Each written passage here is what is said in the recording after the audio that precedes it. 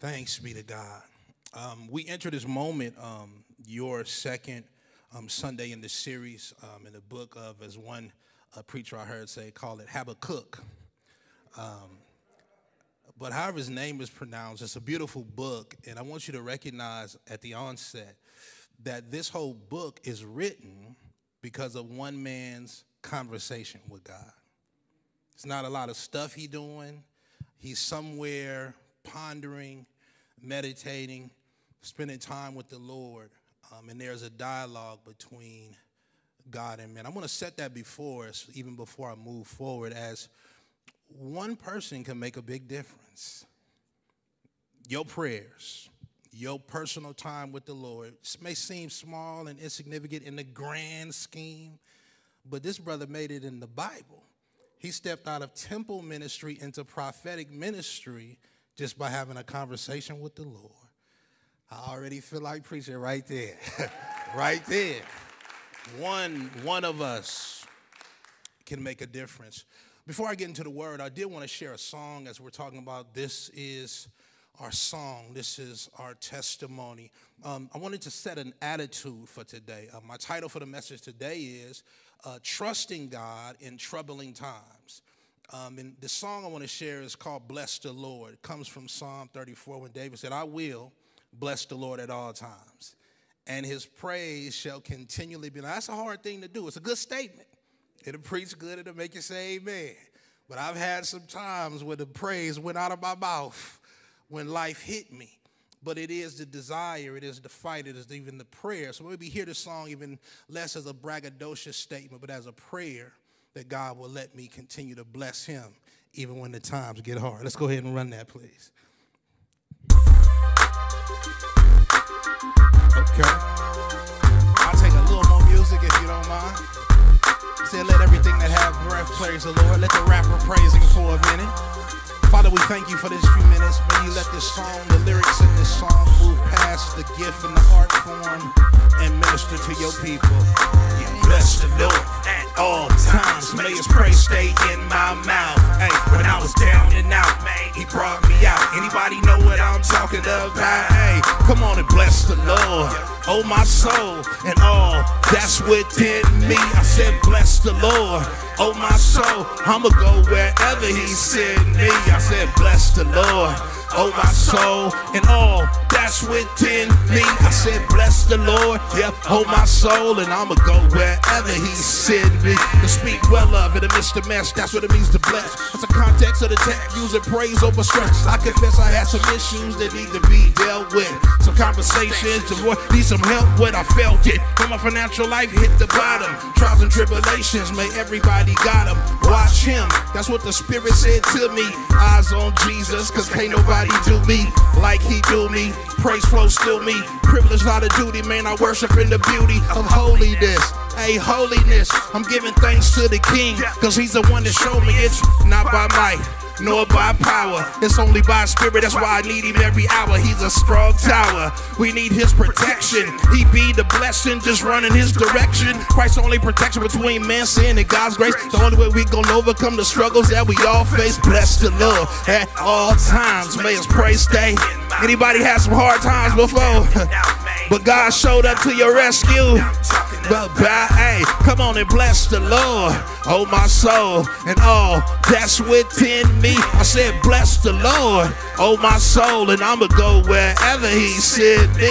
Yeah, bless the Lord. David made up in his mind, no matter what come, what go, he was gonna continue to let God be praised in the midst of it all. Let me close it out. Hey, through many dangers, toils and the snares, we done made it through, man, cause the Lord, he's been there. Cast all your cares, yep, on he who cares for us. When me and my family was going through, he did not ignore us, ensured us that his presence would never leave us, that he would God to lead us. That's all because of Jesus. Believe us. Yep, a saint is still a sinner who falls down but gets back up because the blood makes us winners. Defend us of the hurt and the press. Tell the weary come and rest. It's all in the test. Flesh. Yeah, the sin sting is lethal, but he came to save his people. He gon' meet us in the sequel. Free throw with no time on the clock. Jesus hit the shot, sent your boy to the block, and we can't stop, cause this world can't afford to live and die without hearing about the grace of the Lord. Come on and bless the Lord at all times. May his praise Hey, when I was down and out, he brought me out. Anybody know what I'm talking about? Come on and bless the Lord. Somebody get the Lord a hand praise.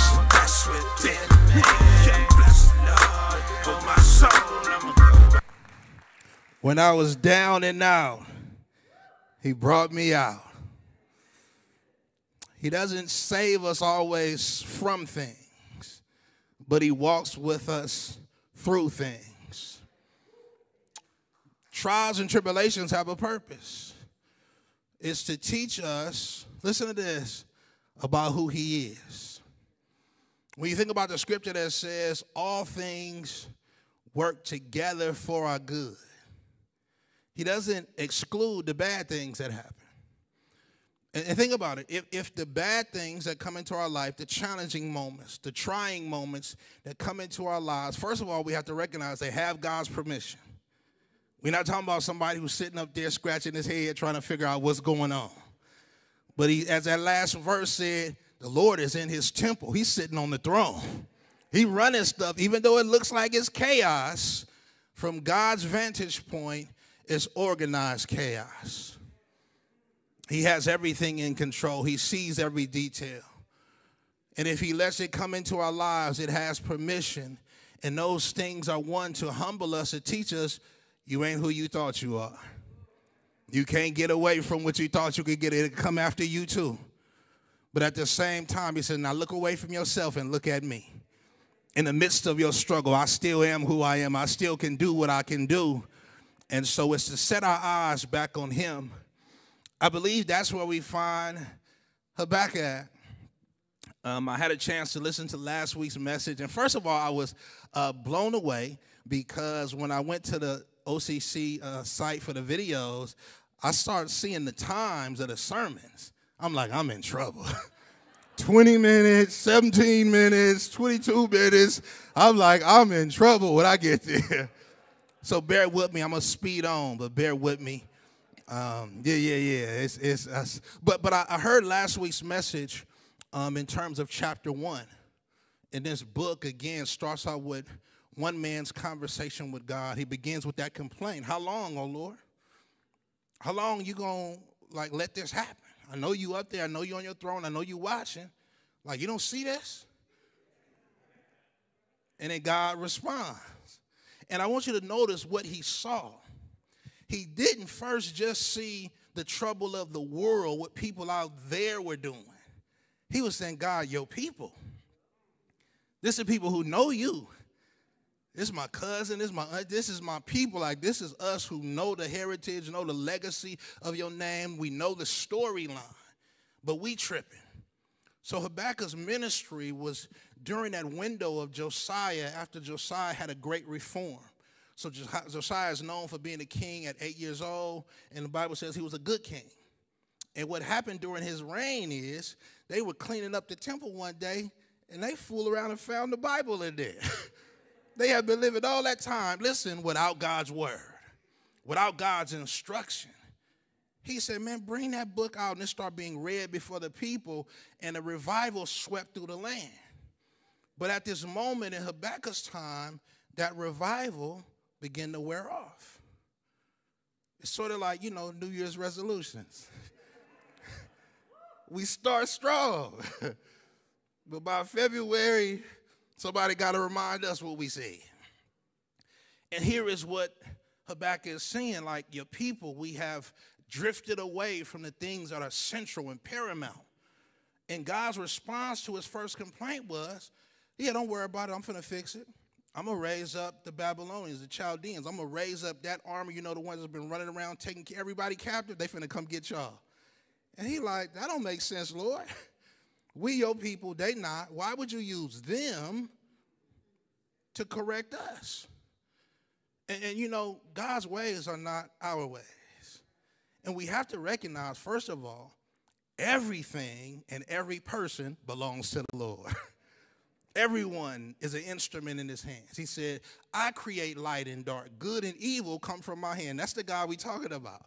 I know we categorize him as homogenized in certain category. He don't do this. He said, man, everything is mine. I'm not tempted by evil, none of that stuff, but everything is under my domain and reign. And so he's saying to them, I'm finna allow this to happen. Listen, to you. The thing you wish never would happen. I mean, I believe God, in order to show us more of who he is, he has to let life and all of its complexities, all of its ups and downs, its goods and bads come our way so we can never find our equilibrium in life. You can never find your steadiness in what's going on in your life, in your world, in your career, in your business, in your family. He got to let life happen to every one of us so that we never trust in our circumstances, but we trust in the God who's bigger than our circumstances. We got to be brought to that. We don't learn that lesson easy because, listen, I'm like everybody else. I want easy street. I don't want problems or challenges. Nobody prays for challenges. But God says I have to use them or else you won't see me the way I want you to see me. Just think about it. Children of Israel being brought out of Egypt. That moment, that deliverance was prophesied over 400 some years ago. God tells Abraham, listen, that seed I'm finna bless you with, they're going to be captive in another land. And they're going to be going through it.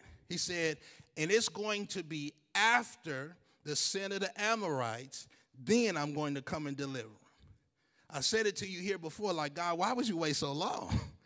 400 years. But God is intentional. He says, I'm waiting for something to reach its climax before I move, because remember, this is not just our story, this is his story. He's creating a picture, an image of himself and who he is throughout all of history. And so with God, we have to take the long game.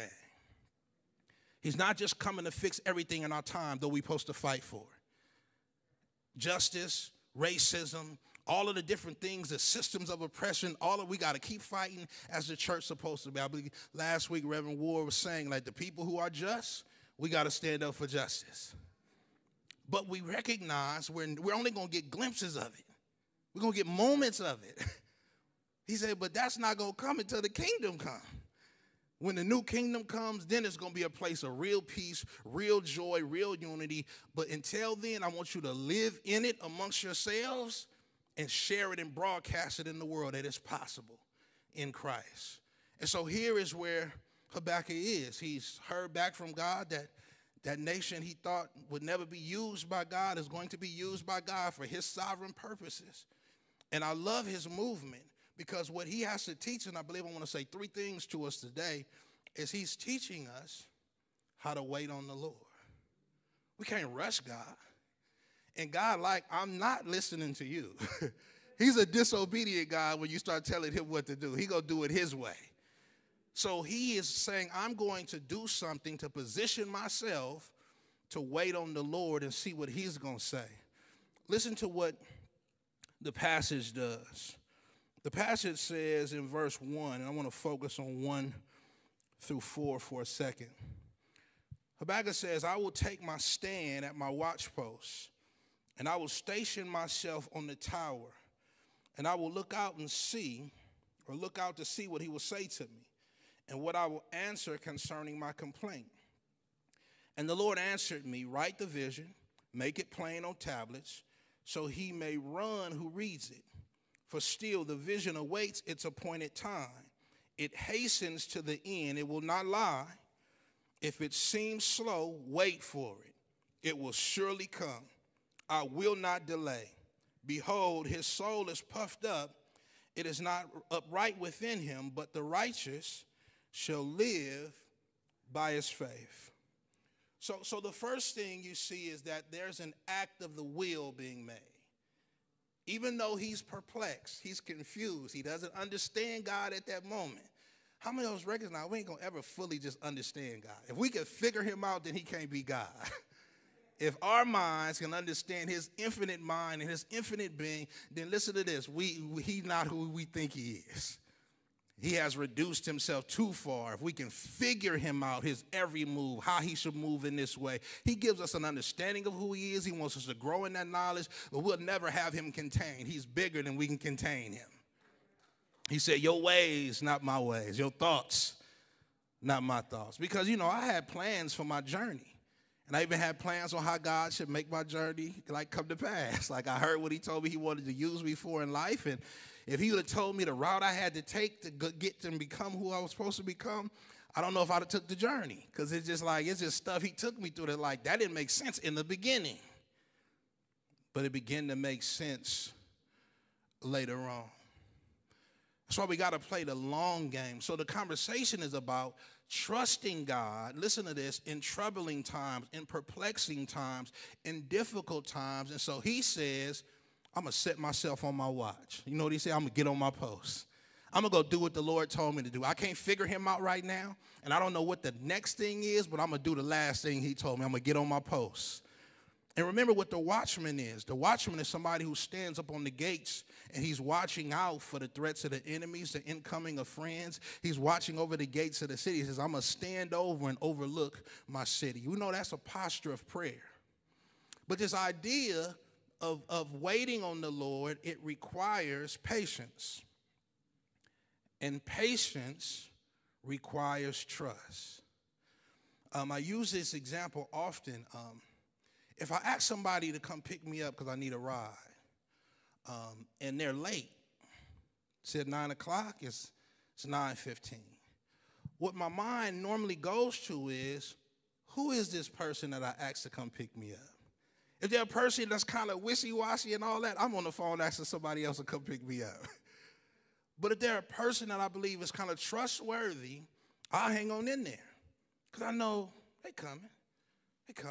Faith has this idea of expectation.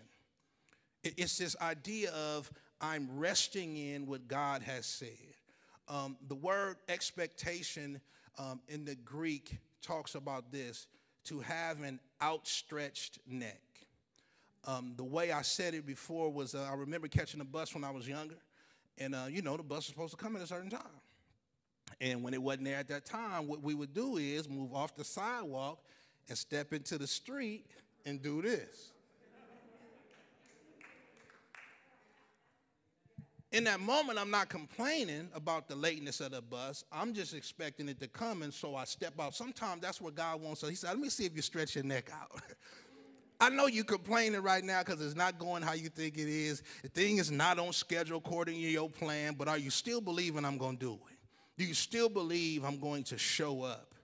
So he says, I'm going to set myself up on my watch. And he says, I'm going to get myself on the tower and look out and see what he will say to me and what I will answer him concerning my complaint. When I think about patience, listen to how Job talked about patience. Job 23, 8 through 10. If you could put that slide up so they can read with me. But listen to what it says. It says, behold, I go forward, but he is not there. And backward, but I do not perceive him. On the left hand, when he is working, I do not behold him. He turns to the right hand, but I do not see him. So he basically said, I don't know what God doing. I'm looking for it. When I go over here, he ain't over there. When I go back over there, he did move somewhere else. He said, I can't figure him out right now. But look at what he says. But he knows the way that I take. And when he has tried me, I shall come out as pure gold. That's both a statement of trust and it's a statement of humility. One thing he's saying is, even though I don't know where he is, he knows where I am. When you're in your struggle and it feel like God not paying attention, God has forgotten about me, he ain't been listening to my prayers, listen to this, God knows right where you are. And he's waiting and allowing time to manifest because the Bible tells us, let patience have its perfect work. Like, let it keep working on you so that you'll learn to be complete, or what the Bible means is that you'll grow up in maturity. Babies can't wait for nothing. They want their way right now. But we have to learn how to wait. Listen to this. And I believe this waiting is a waiting with strength, not waiting, flipping out, waiting with panic and worry and anxiety, but waiting in confidence, knowing that though I'm waiting, I know God is still working. because he has a long-range view he's working on. He hasn't forgotten his promises. He said, though it tarry, wait for it, it shall not lie. What I said will come to pass. So Job says, I had to learn how to wait. And you remember his life was in upheaval. He was in the midst of going through it. He didn't know what was happening. Did I do something wrong? Did they do? He didn't know what God was doing. He didn't know the behind the scenes. But he still had a level of trust. And he said, but he knows where I am. And when he finished whatever this process is, listen, it's not that he's doing on them, but this process he's doing in me. When he finishes this process, I'll take another degree of maturity and begin to look like what he wants me to look like. Do you not know the goal of God in life is not just for us to go to heaven? The goal of God, the scripture says, is to transform us into the image of Christ. Even though Christ was down here in this world, listen, he was never uncertain. He was going through troubling times, but he knew his Father was on the throne. Even when it was happening, listen to this, not to them, but to him. Father, forgive them. They don't even know what they're doing. He had a level of clarity that had his confidence, and he was able, listen, while he was going through it, to wait on the Lord. The next thing that Habakkuk does, not only does he say, I'm going to wait and be patient, but he says, I'm going to, listen to this, I'm going to set myself on the tower and look out and see what he will say. So this is the idea of not just standing on my post, but I'm going to climb up and get a new vantage point. I'm going to look at the same set of circumstances from a new place. I'm going to get a little higher. The psalmist said, set me on a rock that's higher than me. I'm going through some challenges. I feel like I'm about to be drowned out right now. But he said, Lord, set me on a rock. And he talking about set me on Jesus right quick. Did you hear the words in the song, the first song our brother sung, the sax? He said, blessed assurance, not everything is perfect. Blessed assurance, Jesus is mine. This rock's still high. I can still get on this rock and get above my circumstances if I can just get to the tower. He said, I'm going to climb into the tower, and I'm going to wait on the Lord. The tower is a place of renewed perspective. Listen to this scripture in Romans chapter 8. I'm going to add 16, but you'll see 17 and 18. 16 says, the Spirit himself thus testified together with our own spirit, assuring us that we are children of God. And if we are his children, then we are his heirs also, heirs of God and fellow heirs with Christ, sharing his inheritance with him. Only we must share his suffering if we are to share his glory. So we got to go through it to get to it. He said, but what of that? For I consider that the sufferings of this present time, this present life, are not worth being compared with the glory that is about to be revealed to us and in us and for us and conferred on us. That's a lot of gifts coming our way. In us, to us, on us. He said, what I'm going through right now is not worthy to be compared to what God going to give me later on. We got to take the long-range view. God is still working. Listen to this. He has already triumphed. Listen to this, not over Babylon. Babylon ain't the real enemy. The real enemy is sin. I mean, Babylon can hurt. He said, don't worry about the one that can kill the body, but worry about the one that can kill the body and throw the soul into hell. He said, so there's bigger things than what can confront your life in this momentary time. He said, there's something bigger. And he said that I reckon. He said, I consider. That's a calculation. You have to take yourself to that place. You could look at your problems and let your problems talk to you, or you could look at your problems and talk back. And say, even though I'm going through this, it's not a denial. It's not delusional. This is really happening in my life. And I can't stop it. I can't make God speed up and get me out of it. So what he says I'm going to do is take myself somewhere else. I'm going to reckon that even this that I'm going through in the present moment is nowhere near close to what God has for me later on. So it creates this moment of endurance. I remember a story about a brother who story went like he got an inheritance. Somebody left him an inheritance. And in order for him to get the inheritance, he had to get from, just say, California to New York. And he said, I'm going to go out here so I can sign the papers, get the inheritance. And he's driving in his car to get there. At this moment, he's broke. He ain't got nothing. But on his way driving from California to New York, he break down somewhere in Utah. And he's just on the road, on the side of the road, crying. But it's almost like, man, if you don't get out that car, start walking, hitchhike, go to the bus station, ask somebody to borrow a few, if you don't, like, move on past the moment, because there's something waiting on you. Something that's been signed, sealed, and delivered.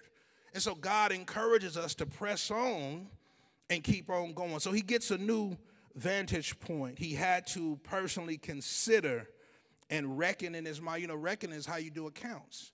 Minus and pluses. He started putting it all together, and he looked at it as like, oh, I'm all right. I'm in good shape. When I do my balance, that was looking heavy over here because I just kept looking at that. But I got some stuff over here that balanced that thing out. Actually, I'm in the positive over here. It's good. So I can keep on pressing. Another thing that is about perspective is how we handle these challenges. Think about this scripture, 2 Corinthians chapter 4, verses 8 through 11 in the Amplified. Look at what Paul said. He said, we are pressed in every way. We're hedged in, but we're not crushed. We're perplexed. We're unsure of finding a way out, but we're not driven to despair. We're hunted down and persecuted, but not deserted to stand alone. Struck down, but never destroyed. Always carrying around in the body the dying of Jesus, so that the resurrection life of Jesus also may be shown in our body. For we who live are constantly experiencing the threat of being handed over to death for Jesus' sake, so that the resurrection life of Jesus also may be evidenced in our mortal body, which is subject to death. So let me make that plain. Apostle Paul used to go to a place and preach in a certain city. And there'll be moments he'll go to that city, and they'll whoop him up out of the city. Like literally a grown man, like, get up out of here. We don't want to hear that. They'll run him out of the city. This cat would dust himself off, get back up, and say, I'm headed to the next city then. Listen, that's a different kind of life on the inside of you. You get that done to you enough times, you're going to stop talking. But what he said, the life of Jesus is being manifested in me because I recognize the Savior gave up his life to get this message to me. And so what I'm going to do now is remember the goal of life, to be transformed into the image of Christ. Now I want to take that mantle, and I want to walk in Jesus' steps. And listen to this, the church's role, finish the mission. I want to continue to go. So he had to, listen to this, get his mind in the right place.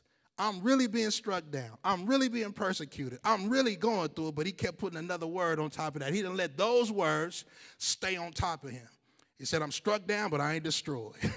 He said, I'm down, but I ain't out. They trying to stop me, but he keep pushing me forward. He continued to keep a Christ-centered view even though he was going through trouble.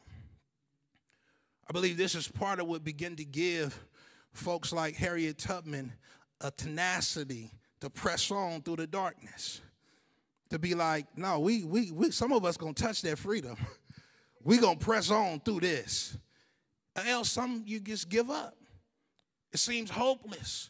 Listen to what that one pastor says. He said, we are perplexed. We're unsure of finding a way out, but we are not driven to despair. Despair is I give up. Forget it. It was a continual fight. And so the fight is to fight to get to what God has for us. And in this last piece, you heard God say to him, he said, and the Lord answered me, write the vision, make it plain on tablets so that he may run who reads it. For still the vision awaits its appointed time. It hastens to its end. It will not lie. If it seems slow, wait for it. It will surely come. It will not delay. And then he goes into a new conversation. Behold, his soul is puffed up. He's talking about the king of Babylon. He's talking about the one he's going to use. He's going to give authority over his people. He say, but he puffed up. He think he finna do it. Even though he don't know, he don't surrender to me, he's not going to bow down to me. But I want to keep you in your right posture. Forget about him. But those who are right with me, going to trust me. Trust you when you finna let that happen. Trusting a God who allowed evil to happen. You didn't stop this. You didn't prevent this. God said, my first goal in your life is not your comfort. My first goal in your life is your confidence in me. He has to be brought to this place because he recognized, he started the conversation saying, God, we the one messing up in your presence, your people. It's not just evil out there, it's evil right here. So he recognizes and acknowledges we have sinned. And God says, this is how I'm going to remedy the sin problem. I'm going to give the people a bigger problem. And what is that problem going to do? Make them call on me. When they come over here and get after them, they going to call my name for real then. You know, sometimes you don't pray for real till you get in trouble. Sometimes the prayers be right, the words be flowery. Sometimes you don't need all them words. Just get right to the point with God. Lord, I need you. He said, I'm waiting to hear that sound. Not how many words, not the flowery. I want to hear your heart say, I can't make it without you. So I'll give you circumstances under my permission and purpose so that you could be brought to a place to look to me with real trust. This last part of it is not only is he waiting with patience, not only did he get a new vantage point, but I believe God begins to point in this passage to him. He begins to point him to Christ. He says, the righteous shall live by faith. They'll live by trusting me. And God's work to get us right is not something we do just by transforming ourselves, stopping this, starting that. To get right with God, we believe in Christ. He's the remedy to not the Babylonian problem that's out there, to the sin problem that's in here. They not just God's enemy, I'm God's enemy until I bow the knee to Christ. Think about this scripture then in Romans 3:19 through 24. It says, now we know that whatever the law of Moses says, it speaks to those who are under the law so that the excuses of every mouth may be silenced from protesting, and that all the world may be held accountable to God and subject to his judgment. For no person will be justified, freed of guilt, and declared righteous in his sight by trying to do the works of the law. For through the law we become conscious of sin, and the recognition of sin directs us towards repentance, but provides no remedy for sin. But now, the righteousness of God, or the way to get right with God, has been clearly revealed independently and completely apart from the law, though it is actually confirmed by the law and the words and writings of the prophets. He says in 22, this righteousness of God comes through faith in Jesus Christ for all those, Jews or Gentiles, who believe and trust in him and acknowledge him as God's son.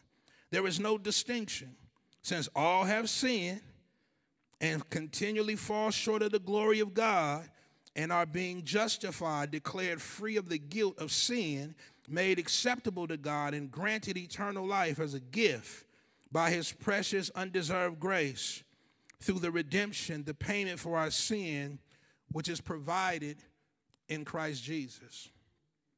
The Apostle Paul on numerous occasions quotes this Habakkuk passage, that the just or the righteous shall live by their faith. Not faith in itself as the act of faith of trusting God, but faith in the person. Faith in the person of Christ who did the work that lets us, listen to this, be able to trust God. Because God's way of getting even was not just to come and punish people who did wrong. See, that's what Habakkuk was like. Why you going to let them fix us? Like, you going to use evil people? No, God said, listen, let me show you. I got a long range. He said earlier in that passage in chapter 1, I'm doing the work that if I told you, you wouldn't even believe me. The way I'm finna make this thing go down so that you could see my justice, I still don't play with sin. I don't tolerate evil. I'm going to deal with that. But he said, before I turn my weapons on them, God says, I'm going to show you my love by turning my weapons on myself. The God who's willing to suffer the consequences, not just for his people, but he said, listen, I got some people that's over in Babylon. They belong to me. I'm going to save some of them too. It's going to be a surprising thing. Some of the things people we want God to get on, we want to sick God on them. God said, no, I'm going to save him. He's going to be your brother. That's going to be your sister. You mad at him right now. But my work extends beyond your mere moments of getting even, getting justice for yourself. God said, this ain't about you. It's about me. It's about me showing my love, me extending the borders of my kingdom. And he said, I have some people included that you want to reject or get rid of, but I'm opening my door. And so he says, I'm going to take the first blow on myself. And so then Habakkuk begins to get the clarity. God says, in time, I'm going to deal with the Babylonians. That's what verses 5 through 20 was about. That's why I wanted it read. He said, I'm going to deal with it. I see it. But that's not my main priority. My main priority is that though you are perplexed, though you are troubled, though you are unsure about what's going on out there, that verse says, but I'm on my throne in my temple.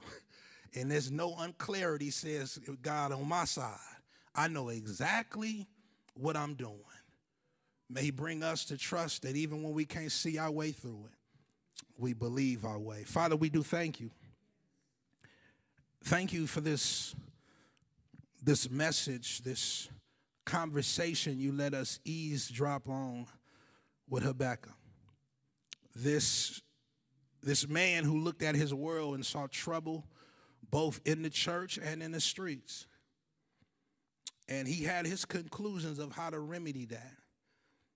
But may all of us drop our opinions, end our complaints, and remember that you know the end from the beginning. You're not unsure, you're not wavering, you're not frantic or panicking. Things are going according to your plan. Things are going according to your will. You're letting sin rise even in the earth around us that unsettles us. It makes us nervous. It makes us concerned, and it should. But we recognize that in this life, we're not going to ever have ultimate peace. There's never going to be ultimate security here. You never promised us that. You said our security and our peace will be found in him.